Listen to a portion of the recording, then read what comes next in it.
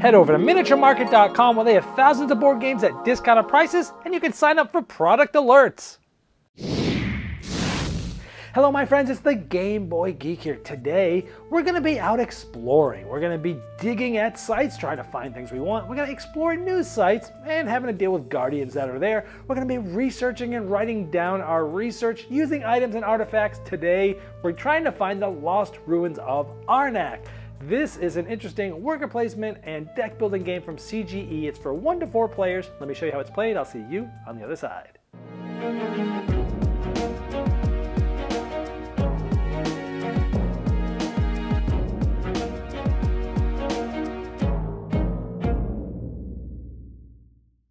This overview is brought to you by BGG Games' new standalone game Whistle Mountain, which has a unique twist-tone worker placement, and then recently I gave it a saxophone serenade. Check it out at bggames.com. Now I first want to mention that this is not a full production copy. This is a pre-production copy, so the boards aren't necessarily cardboard. They're a different material, and the art isn't quite as sharp on this, so the materials here are not final, but the art definitely is. Now in Lost Ruins of Arnak, you're going to be going out and digging at different sites, exploring new sites, and moving up different research tracks. There's many different ways to get points in the game. Over the course of the game, you're going to be researching and writing things down up on this research track, and as far as you'll get a certain amount of points. So the further up the track you go, the more points you'll get. And not only will you get bonuses that I'll show you later as you move up the track, but if you get all the way to the end, you'll be getting a big amount of points. Plus, once you're there, you'll be able to research even more to get more points. Those are 2 main ways to get points in the game. Another way is by exploring new places. Each of those is going to get you these idols that will also get you points as well, 3 points. And as you explore new places, you'll find guardians guarding that area. And if you're able to take care of them, you'll also get points for these 5 each at the end of the game. You'll also be purchasing cards of items and artifacts over the course of the game, and they'll get you points on the bottom right of those at the end of the game as well. And you'll also be getting some fear cards over the course of the game. Those are minus points. Those are all the main ways to get points in the game: building a deck, exploring, and researching. The game is played over 5 rounds. Each round, players are going to be drawing 5 cards in their hand. Everyone has a starting deck. And from those hands of cards, you're going to select an action, and then it's going to be the next player's turn. Now when you draw your cards, each card has 2 things. They have a travel icon on the upper left, and they have sort of an ability or something in the middle. You can use it for either or, the travel or what's here. The fear cards kind of clog up your deck, but you can use them to move. For example, one thing you can do on your turn is go digging. And to do this, we essentially would put this in our play area. These are normally in your hand. We'll put this in there and we'll use that boot there. Now I can go to a spot that costs just 1 boot. Some of them might cost 2 if someone's already there. And keep in mind that some spots are blocked. Here in a 3-player game, we have 3 of the double spots blocked. But let's say I want to go here with that 1 boot. I will simply get this arrowhead resource. Now, the resources are held on its own board, like compasses, golden scrolls, and arrowheads and such. And this is usually at the bottom of the main board, but I place it off to the side so we can see the cards a little better on the camera. So this would go off to the side in a play area. Now, we did our main action, and normally it's going to be someone else's turn, but when you have cards with these lightning bolts, these are sort of free actions. You can take as many of these on your turn if you want. And again, if I didn't want to use these for travel on a future turn, I could just turn these in for resources. So I could spend these 2 and get 2 compasses or 2 gold. Sometimes you want to do it right away, sometimes you don't. It depends on what's going on with the rest of the game. Once I'm done with my main action, any of those free actions, it's the next player's turn, and you keep going in clockwise like this until you either don't want to play any cards or you're sort of out, so you'll pass. Once everyone passes, that's the end of the round. So let's go over all the different options you have for your actions. Now we already talked about digging. That's essentially spending boots to go to a space that's already there on the board with art and getting the resources that are there. Another thing you could do is explore. Now to explore, you need to be able to pay the travel cost, and depending on the level you're going. So this needs 3 compasses to get this far. And in this case, if I wanted to go here, I would need a boat like that. Now, there are some cards in the game that actually give you even better travel. There's some cards that you'll get that have an airplane, and that can take you anywhere.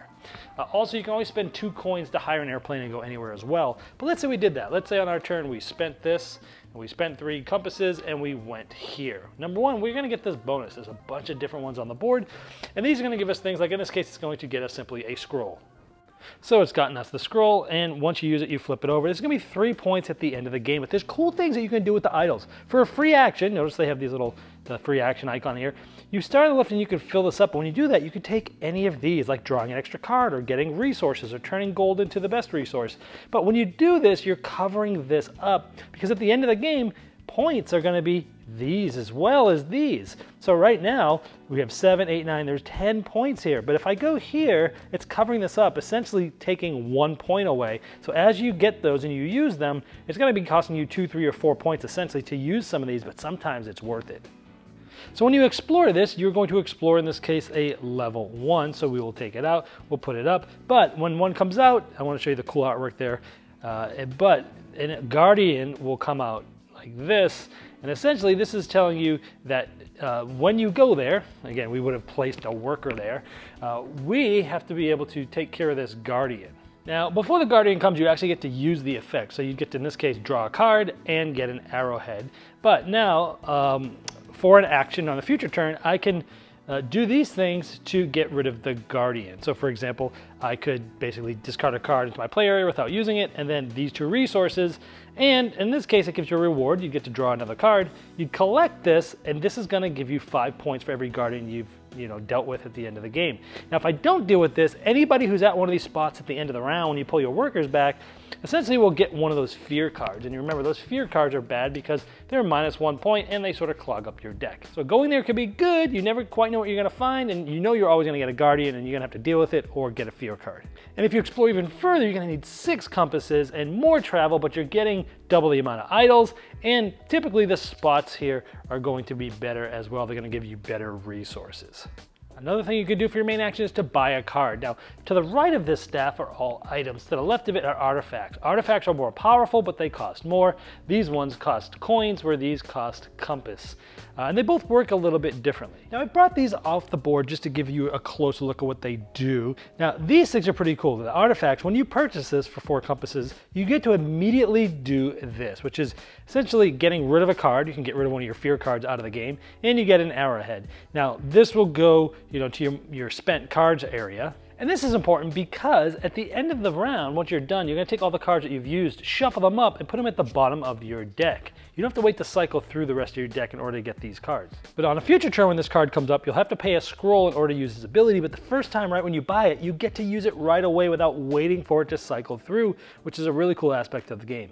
Now, item cards are cool because you'll spend gold for those. You don't get to use them right away, but they go to the bottom of your current deck, which means you're going to be getting this most likely next turn. And that's really cool too, because it speeds up the actually abilities that you'll be able to buy. Unlike most deck builders, you have to wait for things to cycle through. These, you get them pretty much next turn most of the time, unless you've got a really big deck that you've built.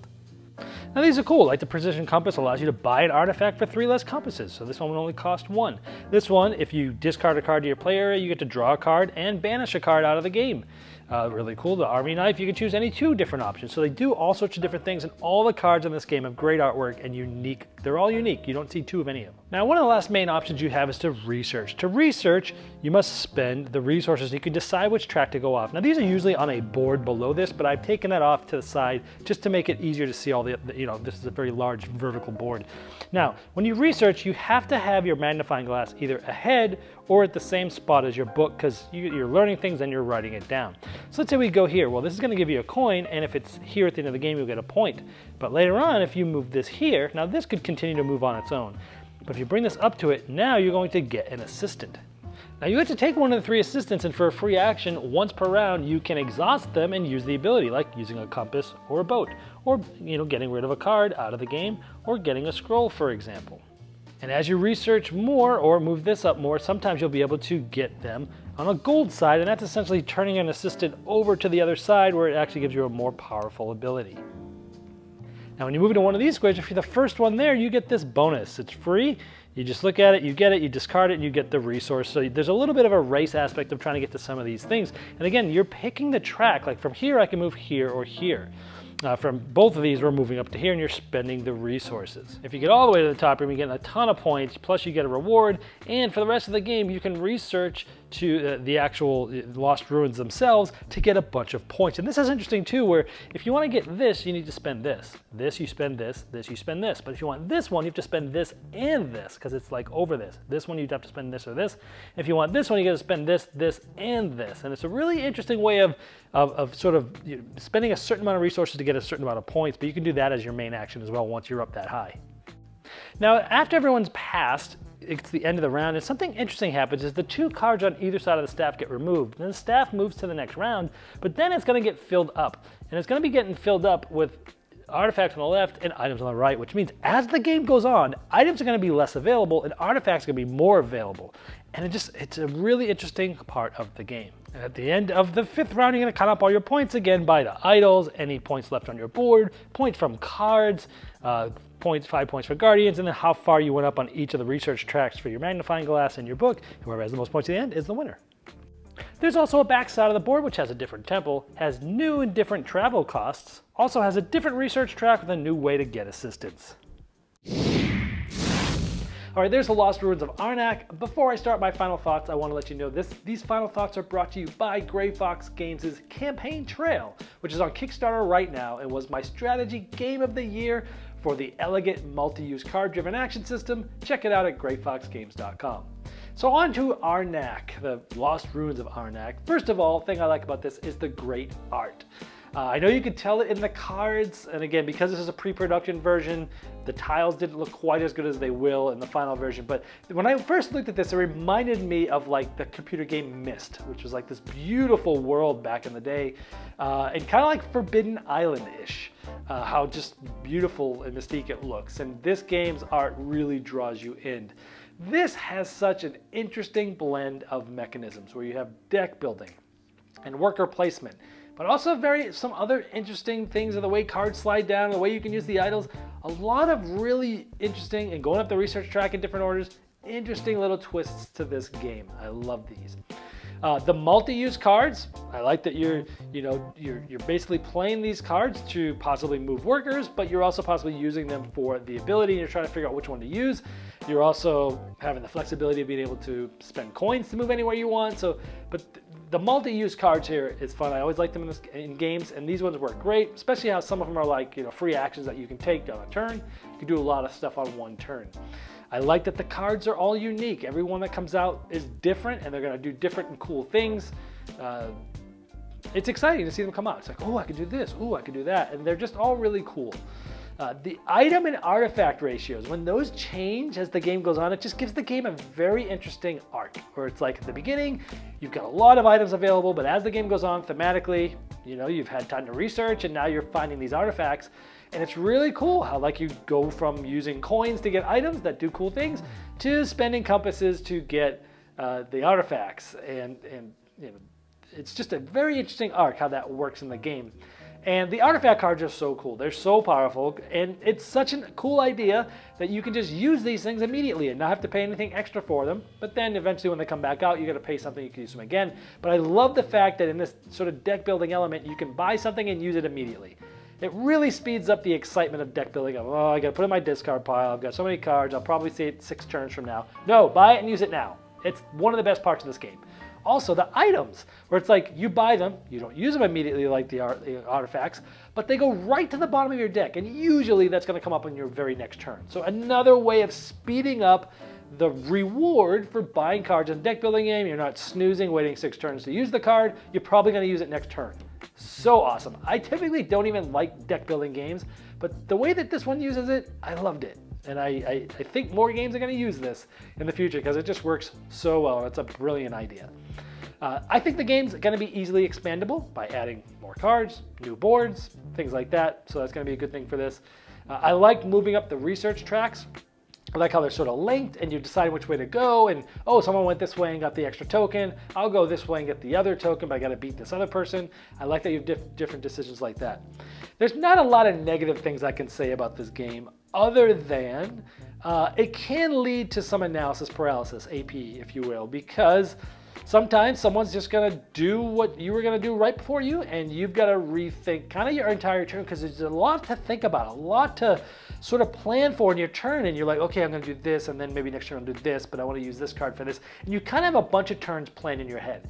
And when it comes to your turn, if you can't do it because, let's say someone just went up on the research track, took the token that you're really gonna use, and you needed that to do this and to do this, then you kind of have to sit back and think and go, oof, I'm sorry guys, I gotta rethink my entire turn and like the 2 turns after this now, because I had a really good plan and now I gotta wait.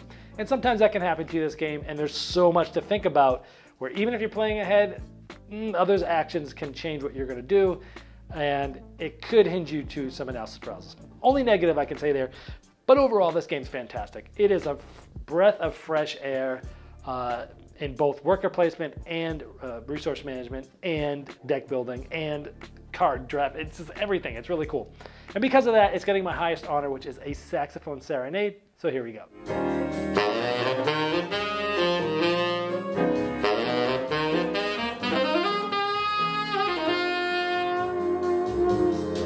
Lucky Duck Games has launched a brand new online shop and are offering you, my viewers, a special discount. During checkout, use promo code GameBoyGeek10 and you'll save 10% on the price of your games. On the Lucky Ducks game shop, you'll find exciting new releases such as Tang Garden, which I recently reviewed, and the link is below, and It's a Wonderful World, as well as award-winning games like Chronicles of Crime, which is one of my favorite cooperative games of all time, and Vikings Gone Wild. So why not visit LuckyDuckGames.com now and find something new to play?